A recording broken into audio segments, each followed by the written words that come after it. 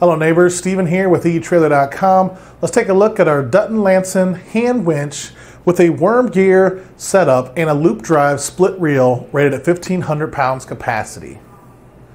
So folks, again, this is a worm gear design winch for standard duty vertical lifting applications.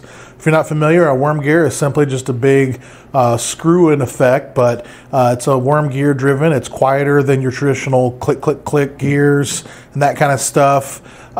Very simple design. You just keep spinning the worm gear here and it just keeps on cranking. The load automatically holds whenever you stop turning. So no matter if you're going forward or back, it's automatically held in position, so it's a lot safer in some cases than the ones with the quick release buttons and that kind of stuff. It is a loop drive, which is going to let you use a shepherd hook or a power drill. So basically you put that hook in there, and with the power drill you could simply spin it, and then that would spin this, something kind of like to that nature. It is a laminated high carbon steel gear setup, and it's got a nice finish on it. The embossed steel is going to not corrode, not rust and everything like that. It's got a nice heavy gauge steel bottom for extra strength, and it has been permanently lubricated bearings inside of this shaft here that you can't see, and that's going to help on the drive shaft to make it maintenance free. You can also hand drive this, so you can put a hook in there and hand crank it and everything if you want.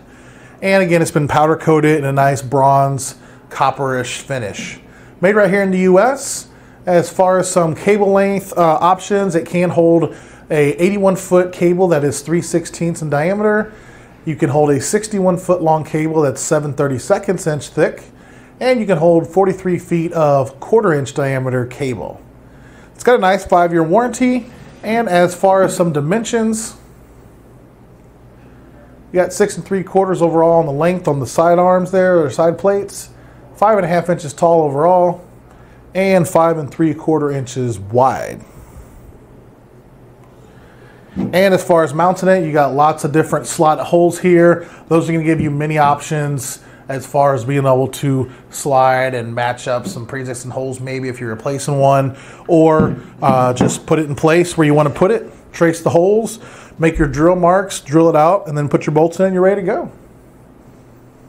Well folks, that will wrap it up for our quick look at this Dutton-Lainson hand winch with the worm gear loop drive split reel. I'm Steven, thanks for watching.